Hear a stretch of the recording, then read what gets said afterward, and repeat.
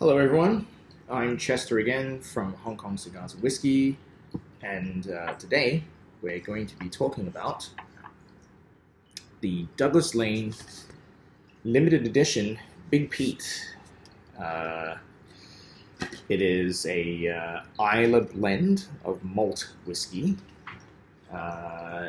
It has a very interesting selection in terms of its blend. It has Ardbeg, Coilla, Bowmore, and Port Ellen. So for those of you who are into the whiskies, maybe even the rarer sorts of whiskies, Port Ellen is a name you definitely would know. So this is the Hong Kong edition. In addition to the Hong Kong edition, Big Peat actually does have a regional malts edition. It has a regional malts pack and also the Big Peat regional malts Christmas edition. Now, I've not had the Christmas edition. The Christmas edition is about 53.1% alcohol, as is the Hong Kong edition of the Big Peat. The other regular regional malts edition is only 46%. So, as you can tell, another limited edition that we're doing here, although this is not a limited production, it's a limited edition. You can tell by the way that it features the Bruce Lee nunchucks, and that represents the Hong Kong, whereas on the regular edition, the regional malts edition, you'll see him in a yellow turtleneck, and that's the main difference. So we go to have a look at the bottle. Another very beautifully crafted bottle. You'll see my favorite way of doing bottles is to actually have a writing on the bottle, as you can see here. And what we have is a very clear yellow. You can see that right now. It's a very clear yellow. You can actually see my kitchen appliances behind me. It is so clear. So it's not from a sherry cask at all. It's a small batch, limited edition, cask strength, right? It's the way I like it.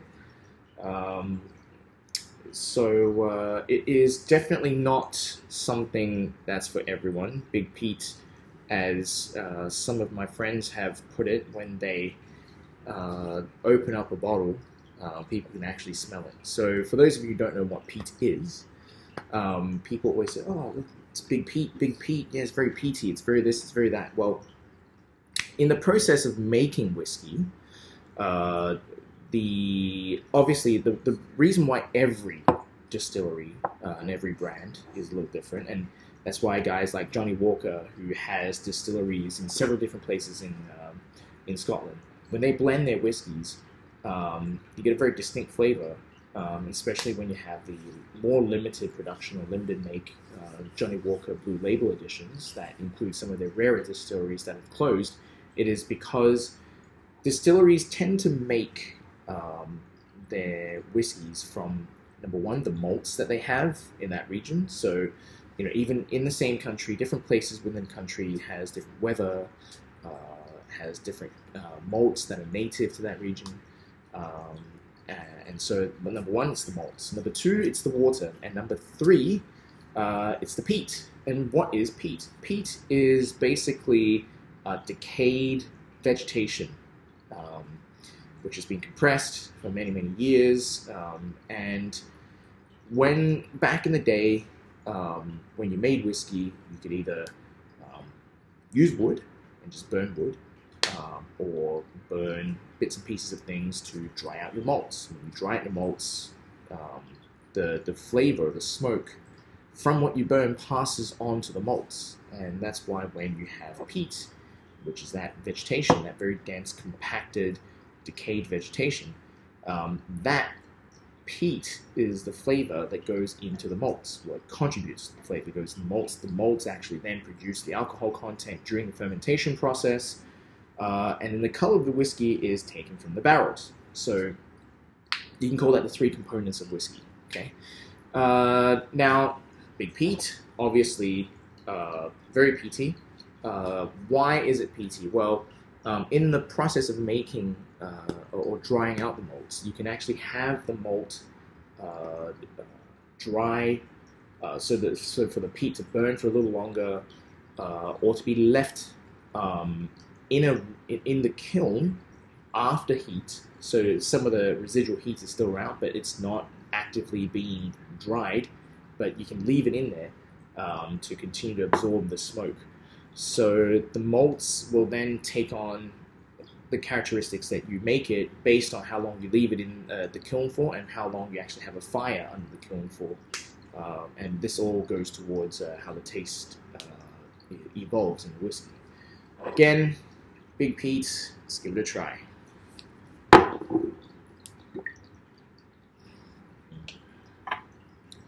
Okay.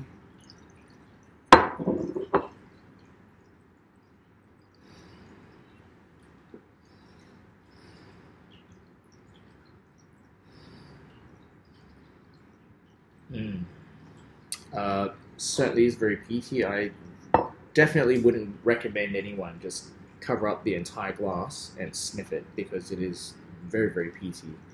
At 53.1% alcohol, it's not the strongest whiskey that's out there, but it's it's quite alcoholic. A lot of the whiskeys you see will be in the high 40s, so this is actually going to be very tough on your eyes if you just stick your nose in there and sniff it all at the same time. Let's see. Definitely very peaty.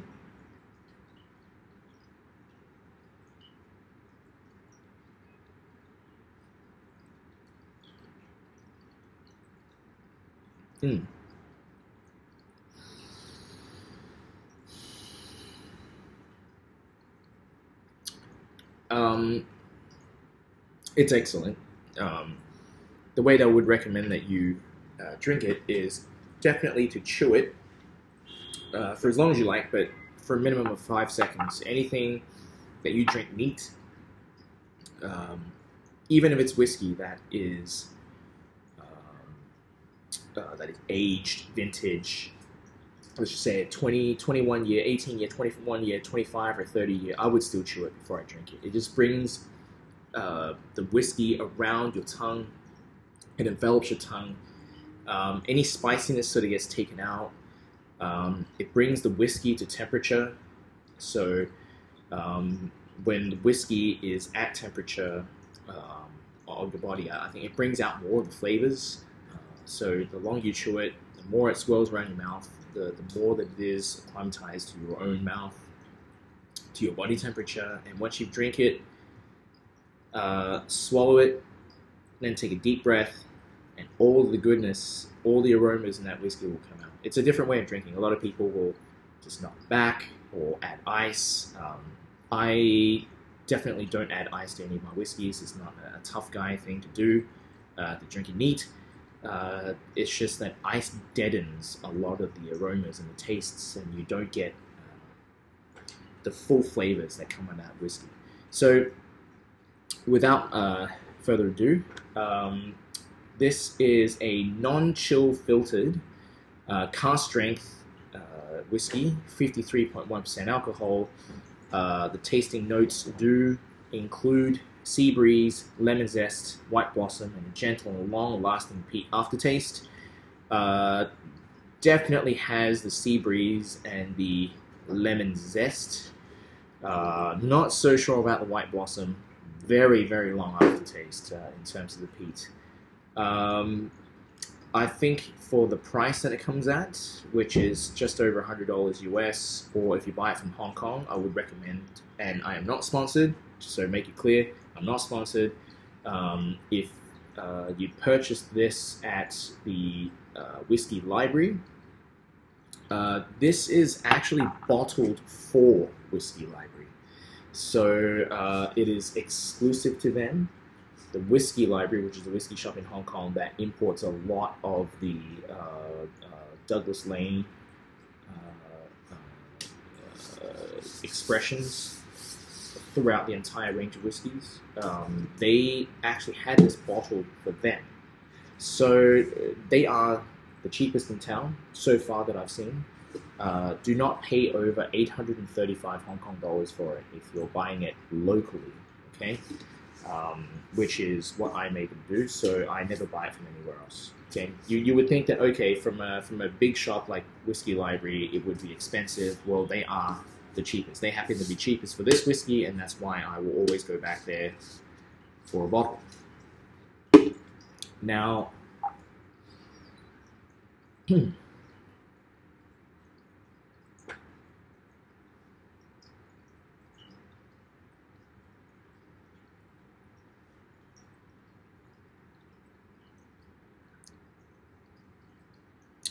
the first impression is definitely sweet.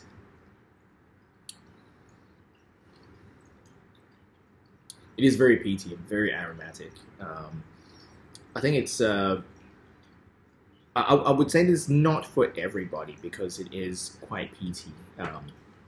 It takes somebody who really does like Isla, really does like peat, stronger flavors, and people who probably are a little more seasoned. They would appreciate this a lot more. Definitely not an expensive drink by any measure. If you stack it up against the other Isla whiskies, for example, the Corrie Vreckens from Ardbeg. Yeah, so the Ardbeg varieties, the Corrie Vreckens, the Anal, and the Ugadal. I think they're all around roughly the same price range. So, you know, would I prefer one over another, or even a Coilla? This is, I will probably have this after dinner. So once you're, you know, had a bit of food or different sorts of flavors, you still want a whiskey that you can taste properly. This is definitely a whiskey you can taste properly after your meals. So I've also been able to match this with cigars. It is surprisingly, given the strong flavors, it is not too overpowering versus tobacco smoke. Some of the fresh rolls I've had, the Magnum 50s that I've had as well, definitely not something that that would nudge the other one out. It's quite complementary, so I definitely would recommend trying this particular whiskey with cigars. Speaking of which, though, when you have cigars, a lot of people think, oh, you know, ports and whiskey and wines and things like that go with cigar. Yes, they can, but it's very hard, actually, to find them. It's actually very hard to find one that pairs really well with a whiskey, a cigar. So a few of the things that I've had in the past that paired really well. Number one is definitely a good whiskey, but that takes time to find, and finding a good wine is even harder. The second thing is tea. Jasmine tea will surprise you. If you smoke a cigar with a jasmine tea, it's definitely complements the smoke. So next time you decide to have a cigar after a meal, or just chilling out in the afternoon like I am in Hong Kong, you know, for sure, you know, go through the varieties, see what it is. You know, this Big Peat whiskey here, definitely a good match for cigars. But if you're looking at a non-alcoholic drink, a jasmine tea will be fantastic as well. Anyway, this will be a shorter one, and the next time I think we might be going through some cigar places in Hong Kong, and let's see how that compares to the cigar places where you are living. You know, whether that be in Asia or the Americas and Europe. You know, please do leave comments. And please help us to grow by clicking like and subscribe. Thank you very much, and cheers again to you all.